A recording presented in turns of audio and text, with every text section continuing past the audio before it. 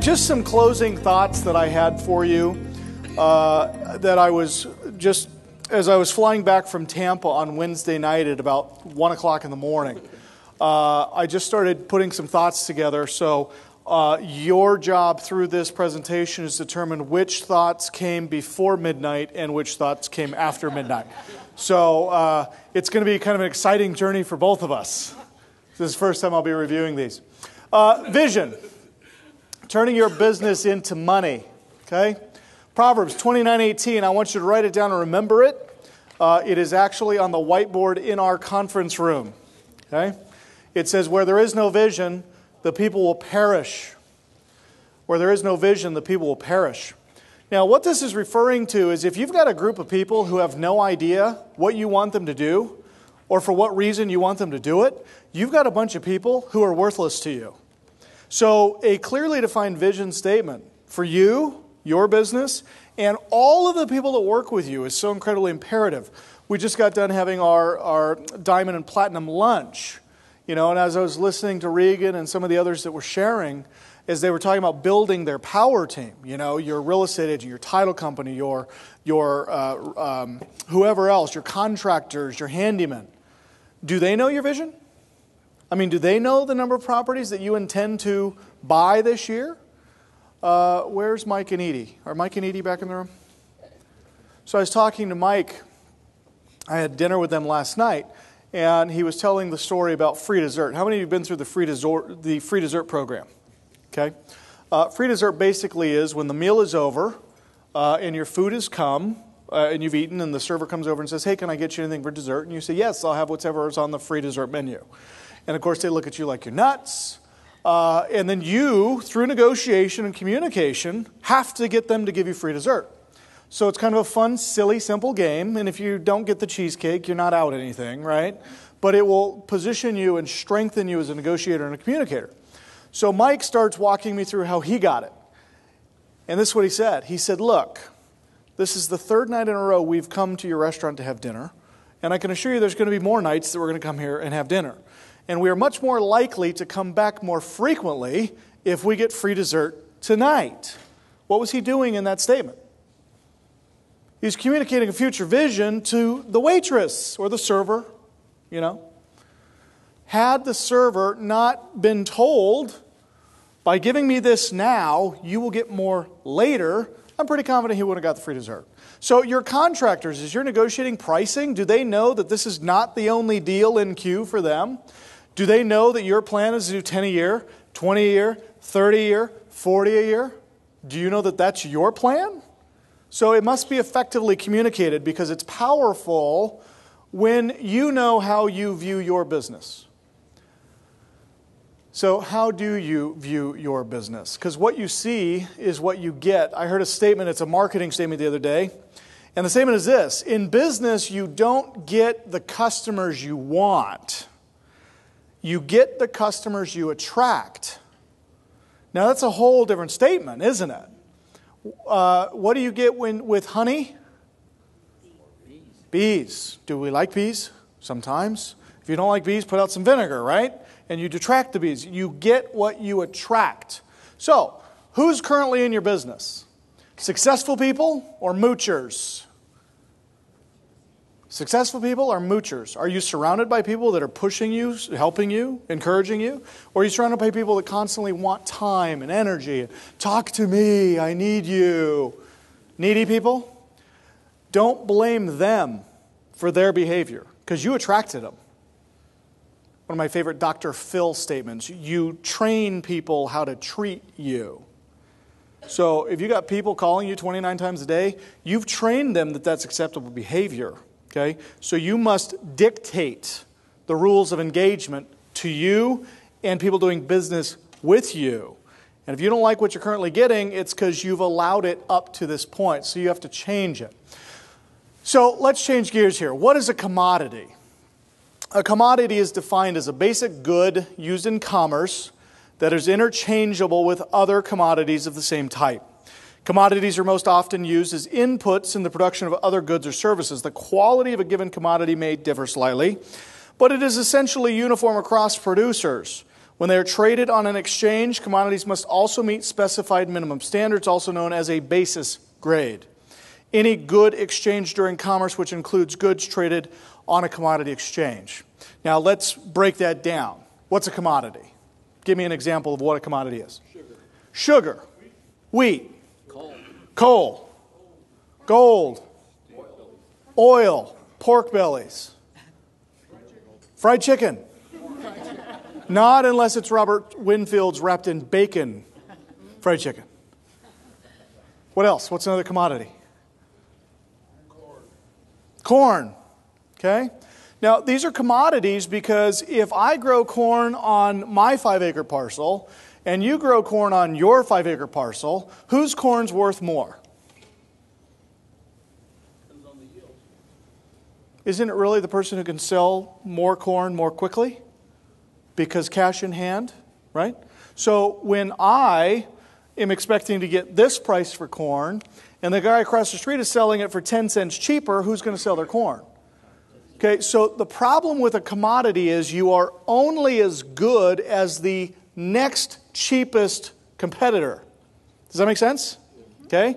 Now, a commodity that you did not mention was money. Money is a commodity. Did you know that? Money is a commodity because if you are driving down Division here in Spokane and one bank says CD rates are 0.94% per annum with a 36-month CD, and another bank says 1.1% for 24 months in a CD, where are you putting your money? Higher, right. Now, prior to your arrival here, you would have chosen 1.1 for 24 months. Higher yield, less lockup period. Okay? That's a commodity. Keep that in mind as we move along. Do you view your business like a commodity? If you do, be careful, because commodities are based on price, market fluctuations, Wall Street, foreign wars, political debates, new reports. Remember the fake tweet that sent the markets plunging? Do you guys remember that? It was about 90 days ago. Somebody sent a tweet, and somehow they managed to tweet it out to like 1.6 million people. Actually, what did they do? I think they infiltrated E-Trade's accounts, wasn't it? Something like that. So they sent out this tweet that the market's crashing and everybody sold. And then once Twitter sent out a retweet and said, "Oh, just kidding," market went back up. Do you really want to be in a business that is that volatile? I don't. Okay? Commodities are things, not people. Commodities lose value. Commodities are limited resources. Now, you could argue these 6 ways to Sunday. Well, oil's not a limited commodity. It's replenishing. It's the salt of the earth. No, we'll run out. Okay, fossil fuels. Commodities lose value. Well, no. Gold's been going up. No. Gold's been coming down. Okay? Gold will always come down when the stock market goes up because gold is in direct correlation to consumer confidence. So if consumer confidence is low, what's gold? High, because investors always retreat to what's safe. So when consumer confidence is low, they buy gold. When consumer confidence is high, they sell gold. What happens to the price of gold? What happens to the stock market? Goes up. Okay? So it's not, what's the quote? People are smart. A person is smart. People are stupid. Have you heard that? Have you guys read The Tipping Point or Change? What's the other one from the same author? Tipping Point and where's Dean? Dean, who's the other author? It's Gladwell. I can't think of his name. Okay. All right. While he's looking at that, we'll continue. Secure Investment Corp is not a commodity. Okay? And it's really important that you guys understand that because you as affiliates are going to be viewed as a commodities dealer. Now let me explain. What are you representing as an affiliate of Private Money Exchange, Secure Investment Corp, and Kogos? What are you representing? Money, right? Private money. So what's the first question that everybody's always going to ask you? How much? What are your points? What are your fees? What's the length of your term? And in that moment, they are commoditizing your deliverable. And it kills your business because you can only compete on price. You heard Dean say the other day, we intend to be the Nordstroms of lending. Now, there's a reason he strategically used that terminology. When was the last time you walked into a Nordstrom and beat up the cashier for a 12% discount? If you're my wife or one of my kids, you did it last Sunday. But for the common person, you don't walk into Nordstrom and start asking for discounts, do you? Because you know that when I buy anything in Nordstrom, if it is subpar in any way, even years later, they'll give you 100% of your money back. That's a service that cannot be matched, which is why in good economies, bad economies, Nordstrom's continues to go up and to the right. For this business to be as big and successful as we know it will be, we need to make very sure that we are all communicating the same message. And that message is, if you're looking for the cheapest price, don't come here. Because we are not looking for the cheapest investors. Because we get what we attract once we know what we want. And here's what I want.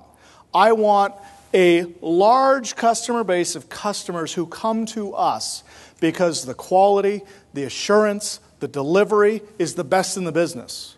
And you don't squabble over a point or two. You simply pay it because you know you're getting the best value out there. Does that make sense? Now, you're going to take this information and you're now going to communicate it to all of your clients in the field as they're looking for money. So Security Investment Corp is not a commodity. It's not another informational product company, not just another hard or private money lender, not lending for quantity alone. We're not looking to imitate the big bank model. Money flow is not based on market performance. It's not a limited source of funds. We provide access to millions of dollars for investors who would otherwise not qualify. And it is not designed to earn you less so we can earn more. Banks lend your money on whatever they want, and they make the 10 to 15% return. You lend your own money through us on whatever deal you want, and you make anywhere from 8 to 15% return. How do you like them apples? Okay? Now, I have heard this statement several times this weekend. Why couldn't I have found you guys first? I've heard that from numerous people this weekend. Many of you who have already invested thousands of dollars in other people's training programs. And it does my heart good that you guys see a significant difference in the deliverables you're getting from other firms that we don't need to mention here. You know who they are, and they know who they are, and us. Do you agree that there is a very distinct difference between them and us? Do you think that that's an accident? No. It was done by design for this very reason. I cannot compete on price. I cannot compete on terms. I cannot compete on points. And I don't want to. Because I'm not looking to lend to the masses. One of the guys in my mastermind refers to them as the masses of sizz. I am looking for the few and the betters. That's who we're looking for. The fewer and the betters. I don't need to lend $1 to 1 million people. I need to lend $1 million to a couple of people. Same dollars and cents, isn't it? Why do we do this? Number one challenge for new businesses is access to capital. Period, point blank, end of statement. 45% of businesses do not even seek financing. 80% of all new businesses fail within the first 5 years because they are undercapitalized. Yet they own free and clear real estate that they could have leveraged to get the liquidity that they needed to inject into their business, to invest in marketing and systems and technology that could have taken their business to the next level.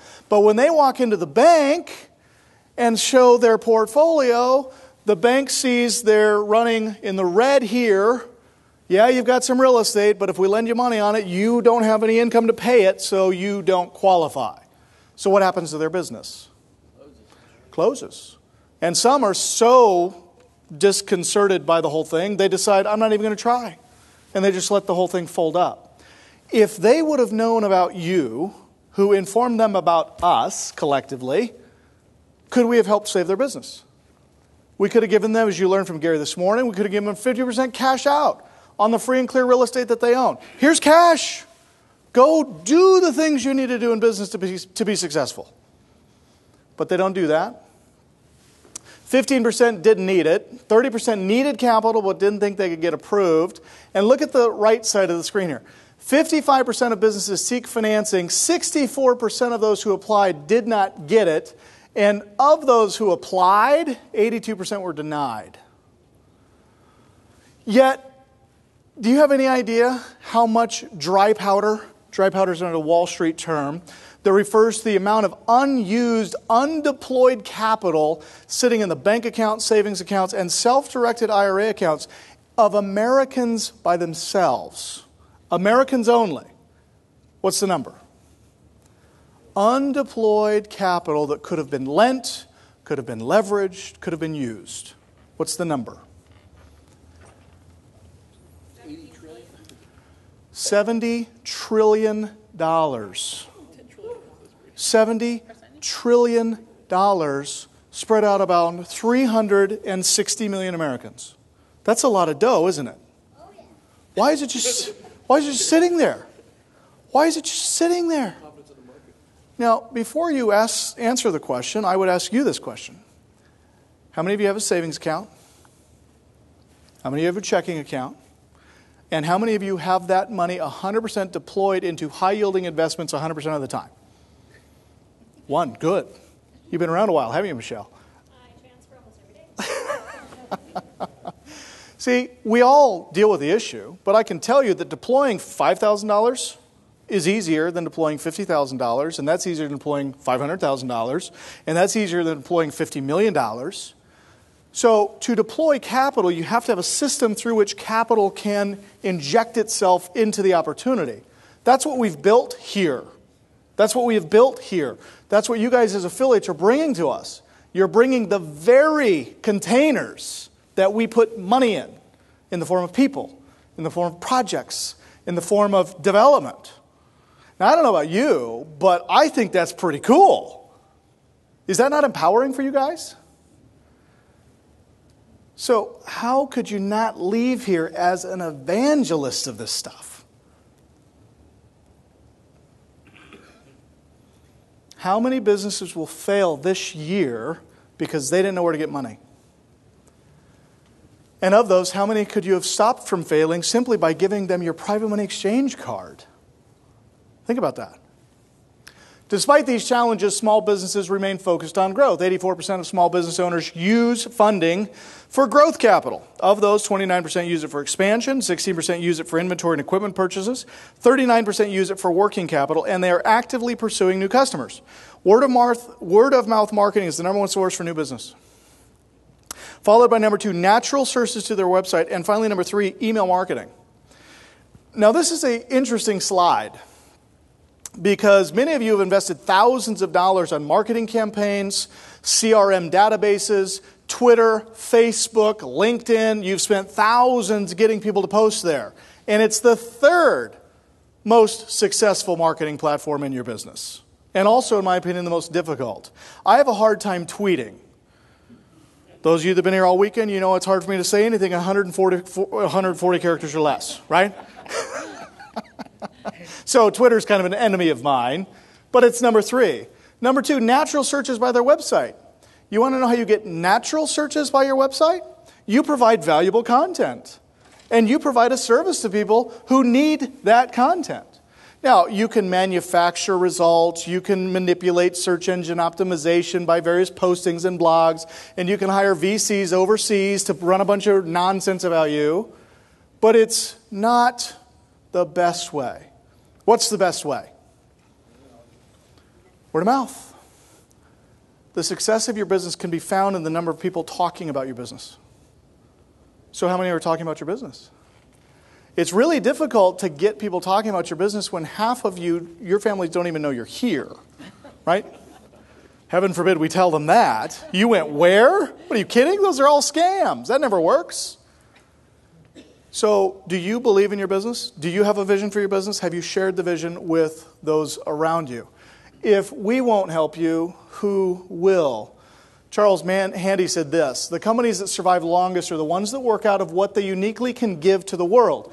Not just growth or money, but their excellence, their respect for others, or their ability to make people happy. Some call those things a soul. That's deep. So let's pause here for a moment. Why are you getting into this business? Make money. Okay? If it is to make money, you're going to have limited success.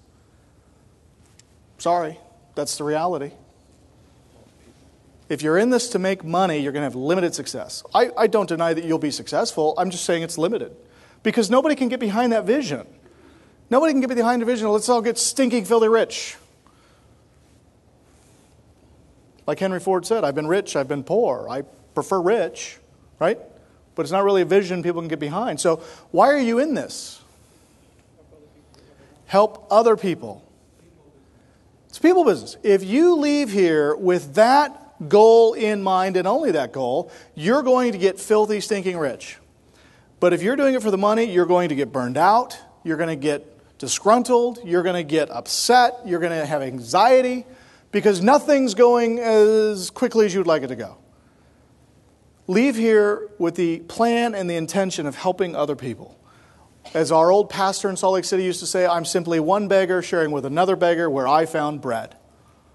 I like that. Secured Investment Corp was built for the people, by the people, us the people. We, both our clients, you and our employees, have built a symbiotic company that generates wealth only by helping others generate wealth. Do you guys realize we only make money when a transaction is successfully funded? Which means the marketing has been done, the application has been submitted, the underwriting has been performed, the lender has been identified and established, the docs have been drawn, the wires have been sent, and the deal is closed. Only then is money distributed to us, only then is interest distributed to the lender, and only then are funds provided for the borrower. Who loses here? Who wins? Everybody. Can you get behind that? Yep. We view our company as a helpmate, mentor, consultant, advisor, and encourager with a heartfelt and tangible goal to help our clients become our equal. Think about that. Now, some of you have been watching the speakers up here on stage all weekend thinking, I want to do that when I grow up. Others of you said, I want to be as successful as that, but please don't pass me the microphone. Right? And that's okay. But guys, for us to succeed, we need you to succeed. And we don't want you to be looking up to us for counsel. We want to be going straight across, having open communication about the future and the success and the growth of this business. We're simply raising you up to where we are. And in doing so, do you realize that you will raise us up to where you are? Because every person in this room is uniquely qualified at something. Every single one of you can do multiple things better than I ever could. Which is why it can't be about me. It can't be about just our internal staff. It has to include all of us, universally. John, you've got talents that I ever knew you had. And I want to know what those are. Just not right now. Our dream is for you to engage with our vision, our mission, our passion, and our spirit, and become a customer, a client, a friend, and an evangelist of what we, you and me, are collectively building.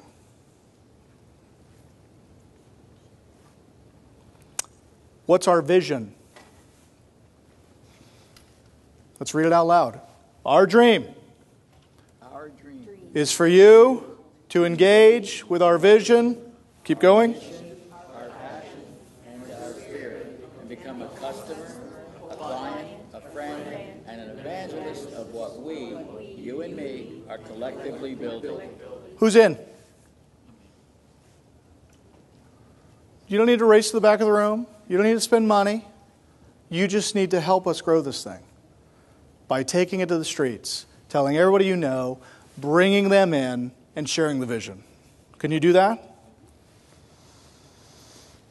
How do we do this? We do it through the circle of wealth. Step 1 is relevant and usable real estate education. Relevant and usable. Not some garbage that was regurgitated from a seminar that was put on back in 1998. Those things don't work anymore.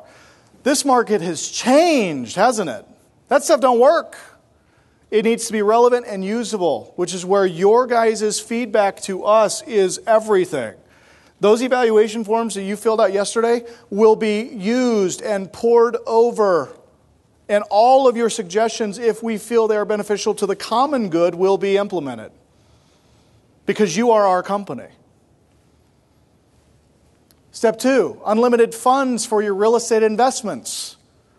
Unlimited fund for your real estate investments. Not every Tom, Dick, and Harry that lands on our website. You and you alone. And the only way we will grow beyond you is if you can't borrow as much as we need to deploy. So I will challenge you this. Borrow more money than we can effectively raise. You accept the challenge? You accept the challenge? All right. And finally, step 3, a platform to build wealth by helping others. So you will borrow and you will take as much as you need from this company to get yourself to a place of equal. And then you will do what? You will lend. Now, if you didn't have a vision coming in, or you better have one when you leave. And when you leave here, you're going to help as many people as you can so you get stinking filthy rich so that you can come back and lend to those people.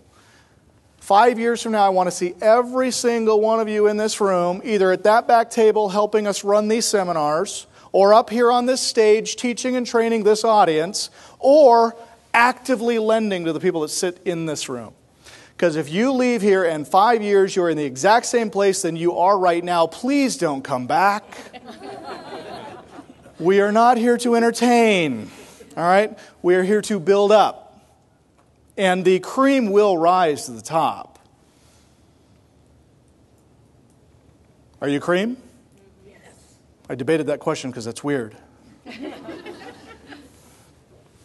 Steve Jobs said this, you've got to find what you love. Your work is going to fill a large part of your life, and the only way to be truly satisfied is to do what you believe is great work. And the only way to do great work is to love what you do.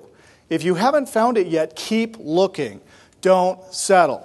I made this bold statement yesterday. I said, this may not be for all of you, and that's okay. You don't have to get rich in real estate. You don't have to get rich as an affiliate. You don't have to get rich in private money. But you do need to find what you love. And when you do, you'll get rich, assuming your love is helping others in the process. So how do you tell this story? You create your passion statement by answering these questions. Now, for time constraints, I'm going to blow through them, so write them down. We're not going to take time to answer them here as a group. But here are your questions to develop your passion statement. What do you do? What do you do? What problems or challenges does your deliverable solve? See, business is all about solving other people's problems. In our world, we solve the problem of no financing. That's the problem we solve. Now, if you're an affiliate and you're going to work this business, only this business, then your vision is probably very similar to ours. If you're doing something else, the question you have to ask is, what problem do you solve? Now, Vic and Cindy, you guys owned an animal hospital for years. You solved the problems of sick animals. That's the problem you solved, and it's a great cause. Some of you are in other businesses. You have to ask the same question. Thirdly, how is your product or service different? Now, this is your commodity statement, okay? A commodity happens when you are offering the exact same thing as everybody else. So how is your product or service different? Because once you identify how yours is different, you're no longer a commodity. Because nobody else has what you have and nobody else can do what you can do. Do you believe that about your business? Yes. Why should anyone care? Why should anybody care about your business, your product, your service, or how you do it differently? Because we're helping them solve their problems. Okay? One of each John says because we're helping them solve their problems. Then they should care, right? Have a passion with purpose. A messianic zeal to make the world a better place makes all the difference. Donald Trump once remarked, if you don't have passion, you have no energy. And if you don't have energy, you have nothing. If you don't have passion, you have no energy. And if you don't have energy, you have nothing. So how do you tell this story and turn your business into money? First, know, what am I really selling? Here's a hint. It's not the widget, but what the widget can do to improve the lives of your customers. What you're selling is the dream of a better life. Once you identify your true passion, share it with gusto. See, when you are sharing and improving the lives of other customers, you can't be compared to a competitor because they don't care like you care. They don't got what you got.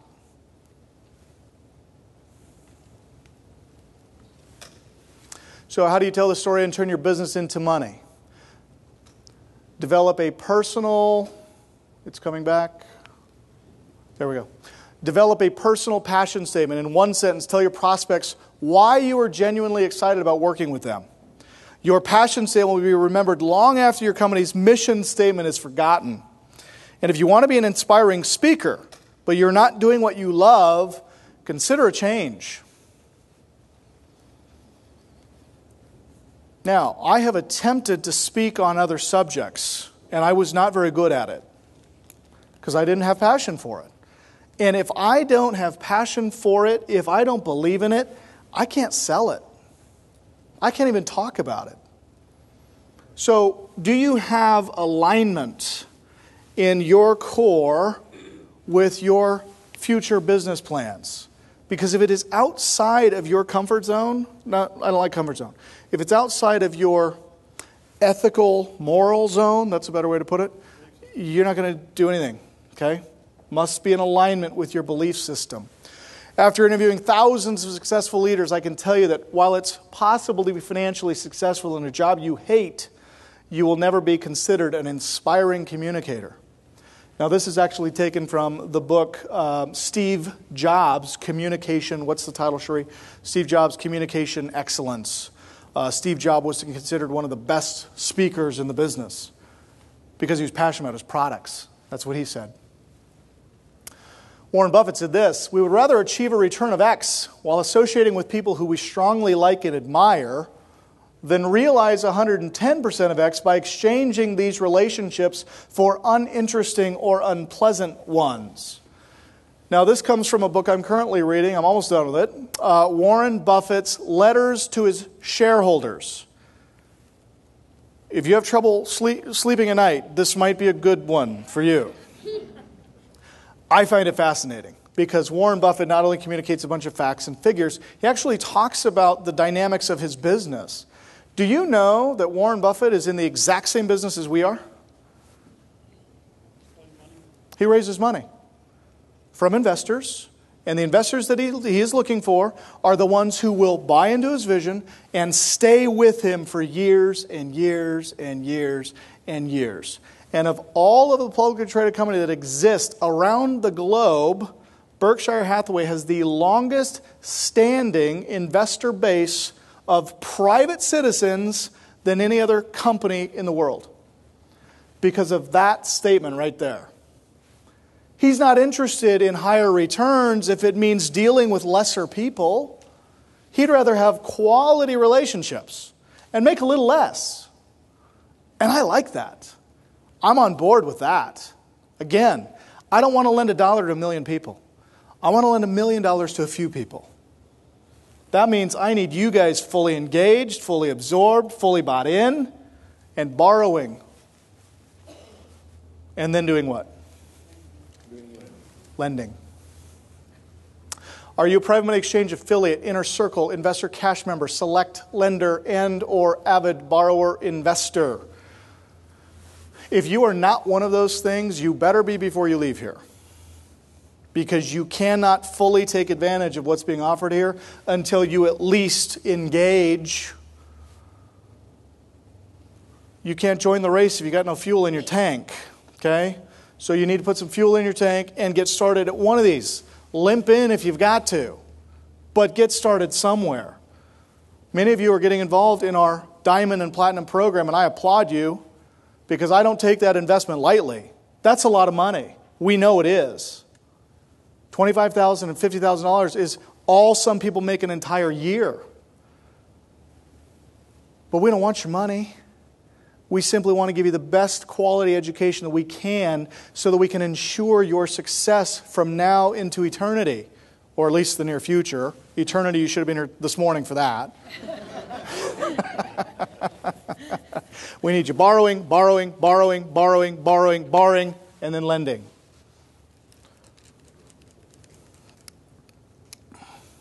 So it's time to spread the good news. Are you bored with your vision?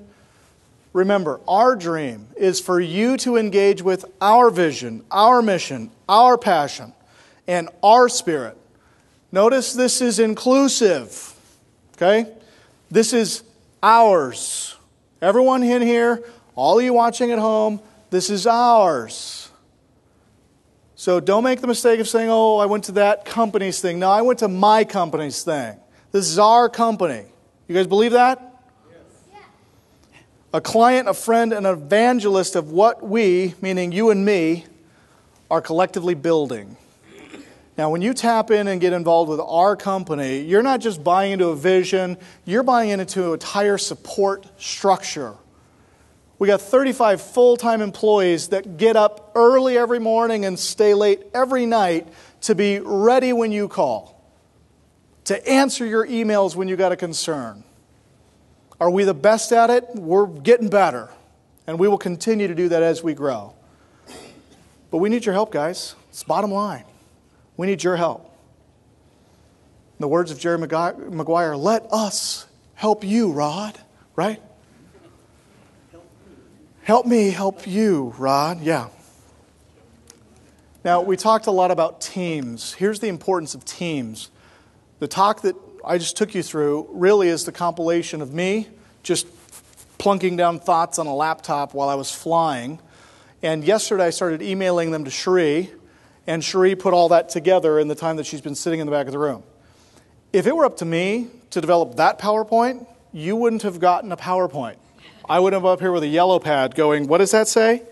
So thank you to Cherie. And because Cherie put the PowerPoint together, this slide makes a little more sense.